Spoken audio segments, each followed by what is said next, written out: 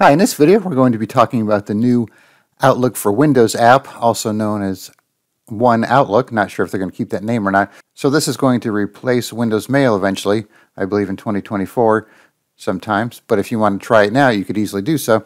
So once you open up Windows Mail, so I have this configured with 3 accounts, you should have this little slider here for try the new Outlook, and you might have this little guy here too as well. You just click on that. Then it'll make the switch.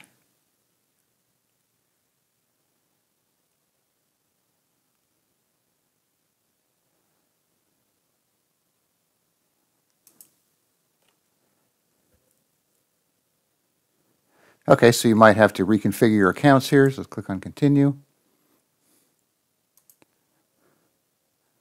So this probably will vary depending on if you're using Gmail or Yahoo or something like that.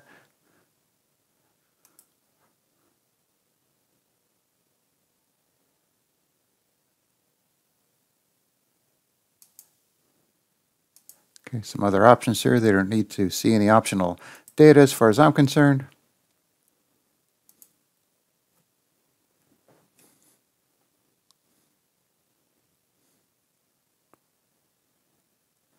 Okay, so now we have our inbox here, and let's see what else we got. So we have our other one. Hard to see, but this is actually Yahoo, this is a Gmail, and this is a Gmail. So if you go up to the inbox, that we have all of our messages combined here. We can change the views. So we want to have the reading pane on the right, the bottom. I like to have it on the bottom. When you click on it, you could read the message below. So you can see this one was sent to Cindy. This one's sent to Todd. And then if you want to just view them separately, you could see the inbox for each one right here.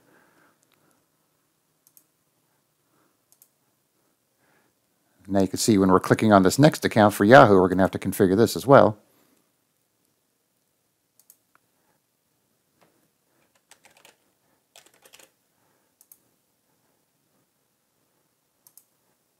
Give it permission.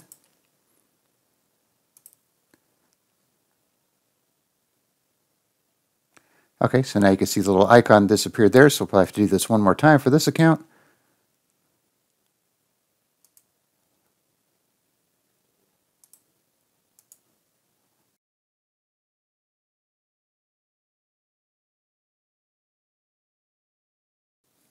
All right, so now we should have our inbox for each one here.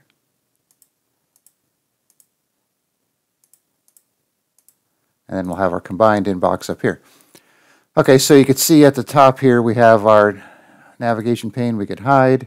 We could open up our Word and Outlook and PowerPoint online versions here. Our people for all contacts or for each one. We have our calendar for each person here.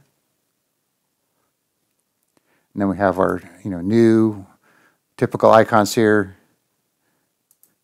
And if we want to switch to the classic ribbon, we could do that. We'll go back to Mail. We should have some other options here. View settings.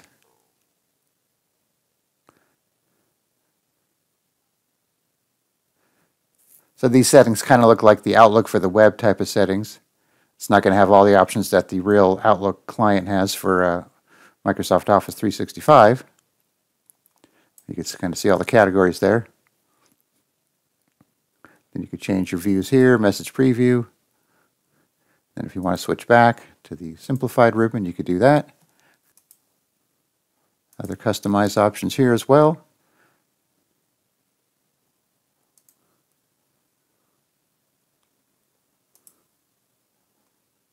And then when you do a new mail, you'll be able to pick which account you want to send it from if you have multiple accounts, just like you can with a regular Outlook. And you have a basic ribbon up there too, and you can switch to the classic ribbon for the new mail messages as well. So let's open up the regular Outlook real quick here.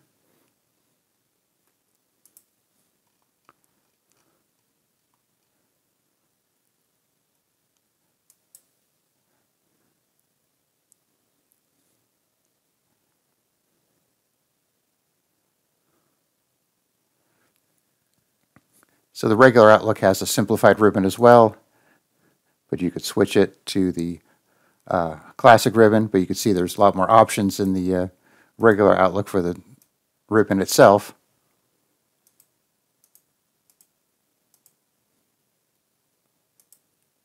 So if we toggle back and forth here, we can see the difference between the home and then view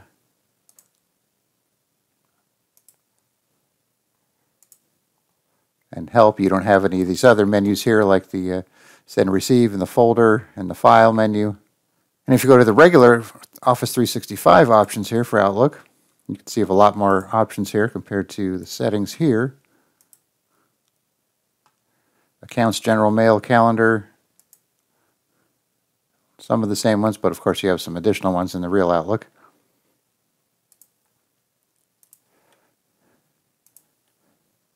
And then of course if you want to go back to the Windows Mail, you could do this for now until the Outlook for Windows replaces it completely. So that's just a quick overview of the new Outlook for Windows, also known as One Outlook, at least for now. I'm sure that'll probably change. So if you do want to check it out and you have multiple accounts, just keep in mind you'll probably have to configure each one as you click on them, and then you'll be able to try it out. And like I said, if you don't like it, just come back here, turn off the slider, and it should take you back to Windows Mail. All right, thanks for watching, and be sure to subscribe.